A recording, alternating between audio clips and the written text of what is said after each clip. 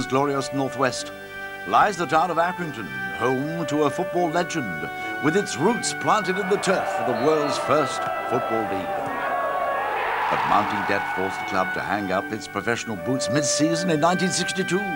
However, it remains emblazoned in the nation's memory, partly thanks to an 80s milk ad. Accrington Stanley, who are they? Exactly. The club's renaissance came in 2006, when they emerged from the lower league obscurity to rejoin professional football in Coca-Cola League 2. It's an absolute farce. Bollocks. Spend some money on grass seeds and put the manager in the cage.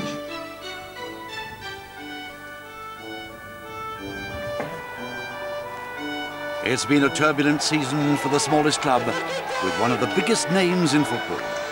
Billy Big Bollocks, eh? That lot, Billy Big Bollocks. Eh? As Accrington Stanley's second season back in the Football League draws to a close, their position looks safe. We're not holding the ball up, we're not defending strong enough, we're not playing the right balls. You take your fucking pick. But the future for many of the squad is far from certain. Even with their fate dangling, end-of-term fever has spread among the players. So I'm thinking... Chairman Eric Worley has his own take on how to move forward. As a team, you know, we've done all right. I mean, people say to me, it's like we're in the conference for a third year running.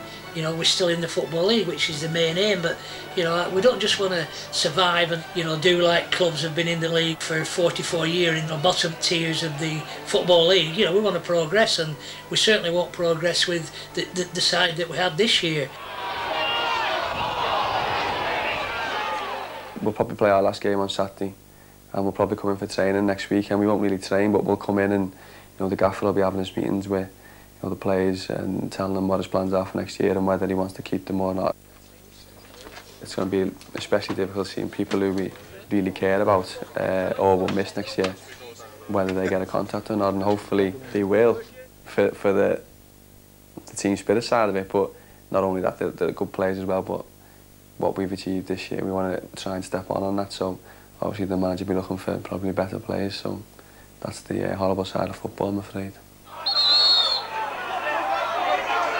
For the players, it is a big time for them, because half of the squad will be playing for new contracts, and you know, for them it's imperative that they put on a performance and hope the manager will fancy them for next year. 75% will realise that they're not going to get offered another contract here. By the managers leaving them out of the team, not having them sat on the bench, you know, letting them sit at stand, I'm sure that, you know, the players, there'll be one or two that won't realise that, but most of them will realise that they won't be here next year. Football is a tough game, as the players steel themselves for the worst. Eric's concerns become fixed on the club's major sponsor, coach company Fraser Eagle. A series of phone calls have gone unanswered. Is the club itself about to be dropped? Chief Exec Rob Hayes and Eric head off to a crisis meeting. Been trying to get hold of them for a month now, and they haven't responded. You know, I mean, I find that a little bit, well, I don't know what the right word is, ignorant to what, you know, but at the end of the day, you know, they're the sponsors and we're the receivers, you know.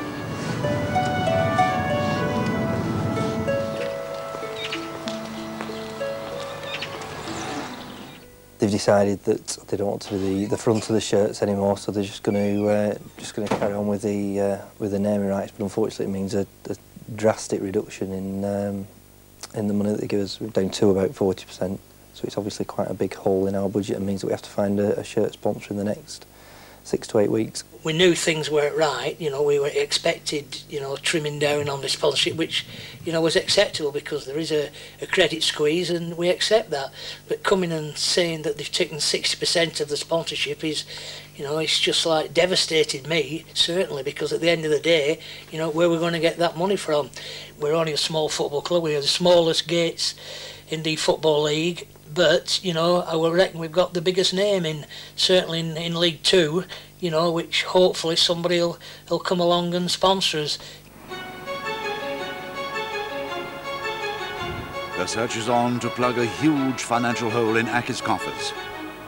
Office please, one shirt sponsor needed with a few groats plus to spend. Groundsman Gary Lewis has been doing some searching of his own, soul searching. As the season draws to a close, Gary has come to a big decision and handed in his notice. I just made the decision to leave. We didn't have any equipment at the end of the day, and it reflects on your work. No tractor, no spikers, no mower. And as time went on, it just got worse and worse and worse. And I used to work for the Saturday, walking on there and getting the response off the people, the spectators when they arrived. You know, if you can stand there and look at your pitch that you've done, and you feel a bit proud, you know what I mean? And especially if you get a good performance as well. As you know, Accrington Stanley, they don't get a big gate, they don't get a big crowd, so they've not got a lot of money to spend. And it was just a absolute bare bones for the pitch. Fertilisers, weed killers. It was like big bore of steel, you know, whitening and things like that. Well, which you can't blame, because it's a club that, you know, they don't get good gates, so they've not got the money to spend on things. And you can only sort of paint over the cracks so long, then it starts to show.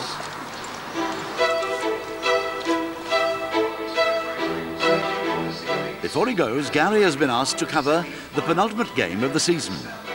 Accrington Stanley have made it to the semi-finals of the historic Lancashire Senior Cup. For over 100 years, every North West club across every division has vied for this silverware. Stanley are in the semi-finals, and their opponents, Liverpool, a clash of two of the biggest names in football from the top and tail of the professional leagues. Lancashire Cup rules state that at least 6 players from the club's first team must be selected to play in the tournament. Hopes are high for a turnout by a big name or two from the Premiership club.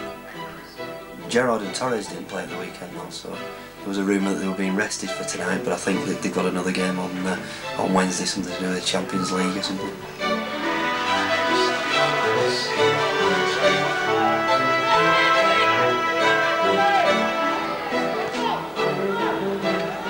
But Stanley's magnificent cup run comes to naught. Watching the 3-0 defeat was too painful for some. I left at half-time. I couldn't put up with that rubbish for much longer, so I cleared off at half-time. You know, I think the performance was absolutely abysmal, and you know, I wasn't prepared to stop and watch that rubbish. When you see the players, just as if they're not interested, they're not bothered, you know, I think it was time for me to clear off. We'd already beat Preston, we'd already beat Blackpool, both away from home, and you know, when it was a mixed side with the squad members that don't get a game, they did really, really well against those clubs. So it makes me wonder why the so-called superstars, as one or two of them think they are, that they turned up and never put a performance in. So they got what they deserved. Nothing. Nothing will come of nothing.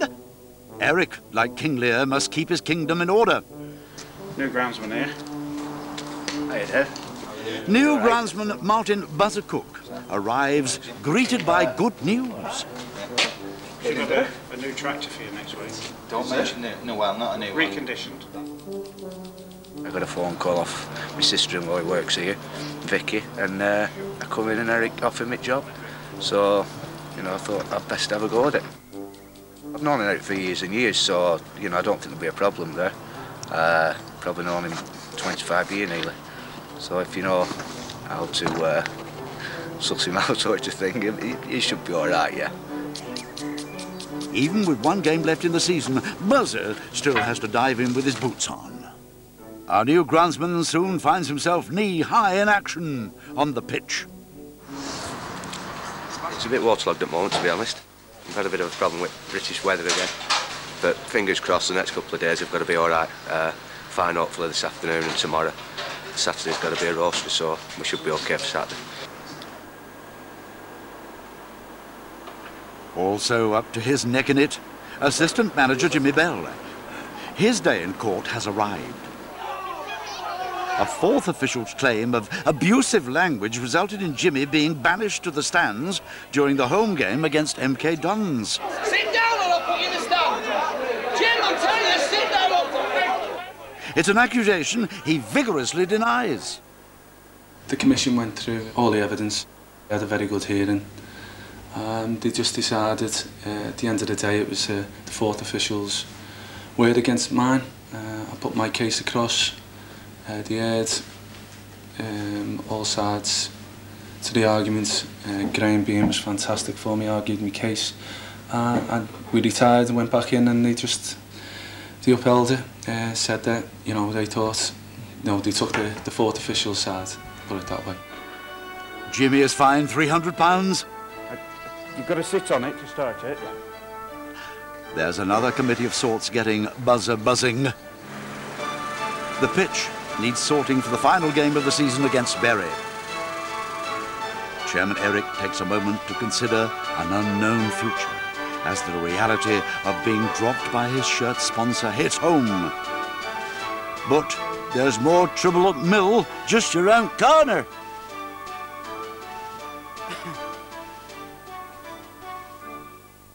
Here we are again, happy as ITV Granada local programming, sponsored by Motorpoint. You're in great company. I think he's a witness, although there's a chance he's the killer. What seems isn't always what is. My husband, Drew, killed Lynn Sand. She's intolerant, homophobic, unstable. Starring Damian Lewis. People just like to cooperate with the police. Life continues Thursday at 10, ITV3. Ladies and gentlemen. Well-known celebrities have to hold their nerve. But I can assure you the butterflies will be fluttering as they team up with top darts professionals in a winner-takes-all knockout competition. Tell you what, that was a fantastic dart. Live and exclusive from Wolverhampton Civic Hall. Fantastic finish there. Pro Celebrity Darts, Friday at 7, ITV4. This is to the pop stars and the soap stars.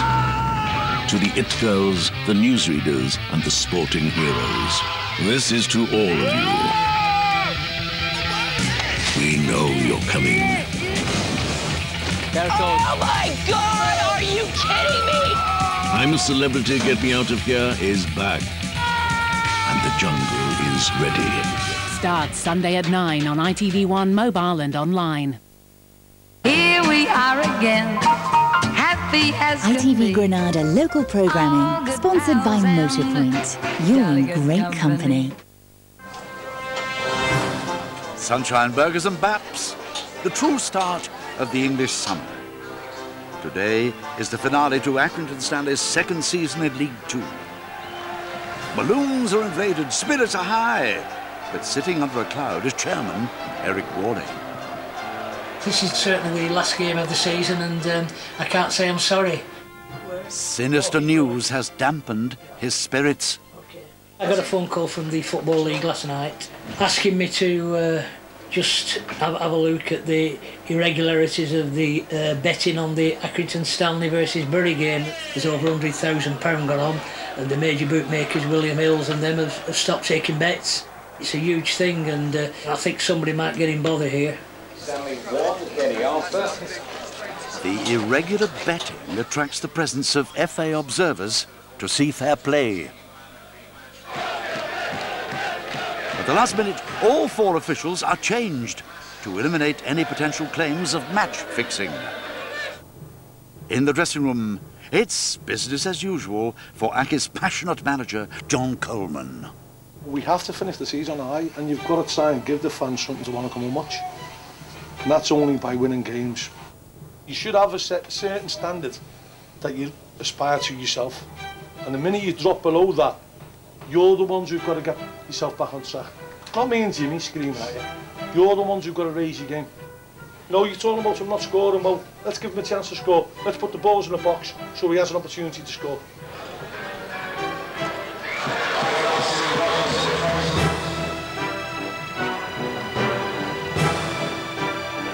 It's a fearsome fight, and Aki have some early chances to get on the score sheet.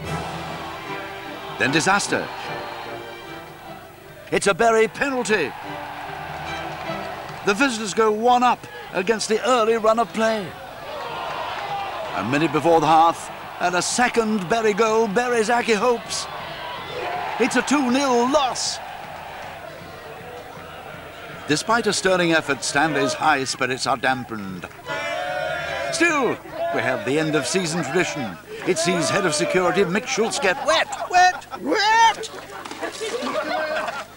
The team, meanwhile, drown their own sorrows. I can't fault you, effort, lads. Thought that as well as we played. Certainly at home for, I'd say, 3 or 4 months. But you can't keep missing chances like you had. It's a recipe for fucking disaster. You know, we're giving stupid goals away. You can't tell me you must feel that you deserve not to draw that game, to win the game. I feel for you. I feel more for myself. My head's going to burst. As someone said before, we can't go through another fucking season like this. We've got too much ability in here to underachieve like we have. The FA assessors are satisfied there is no skullduggery. So Monday morning brings a debrief on proceedings. I've heard some great rumours this week. I got arrested on Saturday night, and then I got told this morning on my way to work that I was coming in to resign. Well, if anybody did come and watch the game, I don't think it was for lack of effort. But like I said, you know, to our manager, that at the end of the day, if anybody has been betting for us to lose, you know, they'll be in deep trouble, or they'll be looking for fresh jobs at another club. I can only speak from my own experience. From myself and Jimmy, I know that certainly we're not involved. And, you know, I think I would have stamped on my granny to score on Saturday, would have been playing. And I think I nearly did on the bench at one stage. From stamping on granny to walking on eggshells. John Coleman is about to face the hardest part of his job, letting players go. You tend to spend more time with these people than you do with your family, so you know you tend to class them as part of your family. But you know, football has to move on and progress, and the sad part is that if you don't put certain people out of work, they'll put you out of work. So, you know, it's not a case of dog eat dog, it's a case of my job is to try and do what's best for Accrington Stanley Football Club. And, you know, certain players are going to have to be released in order to create space to bring new players in. I'll find it difficult to sell them all, to be honest. There's no one who I dislike or I don't get on with. And, you know, it's somewhere on the line, it's time to move on.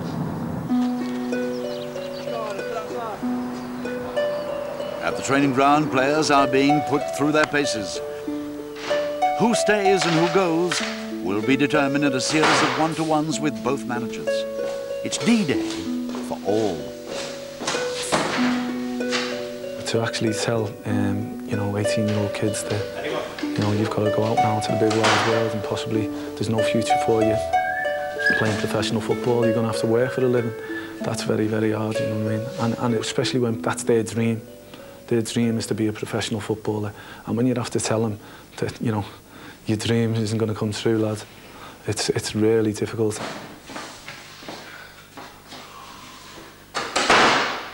You know, I've never had a problem having to tell somebody that we don't need them anymore, and the requirements, you know, in business aren't, you know, what we want from them, and it's not been hard. Thing is, at the football club, you know, a lot of these lads will go back down into non-league and they'll struggle really to make a living out of playing football. In business, you know, you have to let people go to survive, and we're no different than anybody else. Who's that? So you're going to have to waste your apple, isn't you, you shitbag? What do you want me to do? Hold your hand? Hey? So what happened? Well, it's football. Yeah, it's a business, isn't it? That's the job. That's what your job is, John. Yeah. With up to a dozen players released, manager and chairman get down to the prickly issue of squad numbers for next season. We've got one player who's out of contract, who'll be offered a new contract. Everybody else won't be offered. Yeah, I don't think anybody's would argue with that. And what about the rest of the... Your favourites? My favourite players. You just hate them all, don't you? I just hate all players. Just be honest, you hate them all, don't you? Yeah, they should fucking play for nothing. How many players are you thinking of bringing in new to the club? Twice as many as what you think I want to bring in. We're going to start trying to bring 4 top quality players to the club immediately. And then add from there where we think necessary. 1, 2, 3, 4, 5, 6, 7, 8, 9, 10, 11 of the current squad will go. We're left with a good 5-a-side team. Yeah, 5-a-side team and 5 kids. Yeah. Good. An out-of-season friendly is an opportunity to spot new talent. I need a striker. I desperately need a striker. And if I don't get one, I might have to lose a couple of stone myself. In Stanley's search for fresh blood, the net is cast far and wide. Chartering into a little bit of unknown territory. We've got a few Argentinians who've been sent over. So, you know, we're looking for, you know, something that, you know, might set the league alight, a little bit raw. We can do a little bit of work with, and, you know, possibly get a contract with the club. Football dreams can take you far. For a handful of Argentinians, a northern, rain-swept pre-season friendly will be their first taste of the English game. The Premiership is what it is, you know, it's worldwide, it's fantastic, selling the English game, and it is where it all starts. This is the grassroots, you know what I mean? People move up all the time from League 2 into the higher leagues.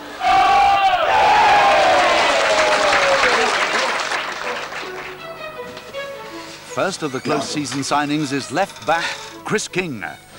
The traditional photo opportunity, however, might be a problem. She wants to take pictures. We have to. Well, we need. Props. Yeah, really. We can get some scarves, scarves and footballs. Yeah, perfect. Yeah.